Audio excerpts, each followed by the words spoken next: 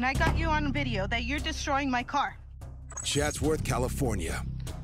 A dispute over a parking spot has sent this hammer-wielding neighbor into a rage.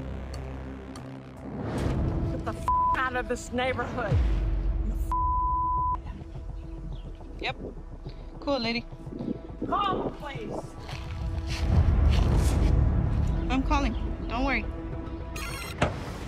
The woman's neighbors have made claims of racism and harassment since they moved next door to her over a year ago.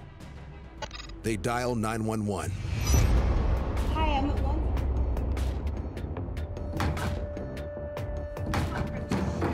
My neighbor has two hammers in her hand and she's assaulting the car. She's destroying property, and I have her on video. Call the police. As a result of her senseless attack on the car, the woman was later arrested for felony vandalism. She was released without bail and is currently awaiting trial.